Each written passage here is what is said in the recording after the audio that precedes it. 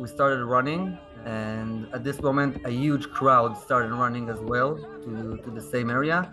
And I told my friend, listen, we can't run with the crowd because if there's a terrorist right now chasing them, we need to avoid a big crowd because he will keep going after them. So we started running around looking for places. We hid between some trees. The gunshots were like, really loud and really close.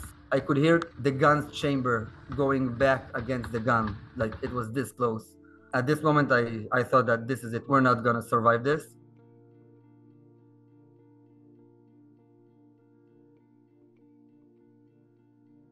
We were getting shot at this point. I could hear the bullets whistling when they passed by, and we did see a big amount of bodies. When we were there, we are hearing terrorists passing by. We were hearing them laughing. We were hearing them talking. I could even hear their footsteps. We were like not moving a muscle, not even breathing, because we knew that if we did something wrong, this is it. This is the end for us. We could end killed or even worse, kidnapped. Luckily, they never saw us.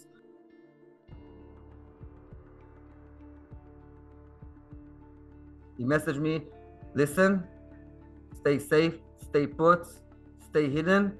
I'm coming to get you no matter what. I'm getting you out safely. And I could never be enough thankful for what he did for us. He risked his life to save us. He drove us to a safe place. This is how, by some sheer luck and miracle, we survived this. And from what I've heard, other stories around, this is the lightest story there is.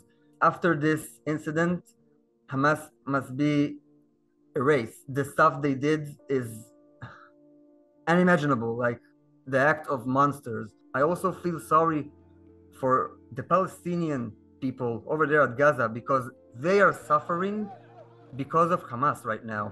Hamas don't care about anyone, not even the people in Gaza or the West Bank. They care about eradicating the Jewish people that are in Israel. I know that everyone wants to live peacefully, provide their family, love each other. No one wants to fight. War is bad for both sides.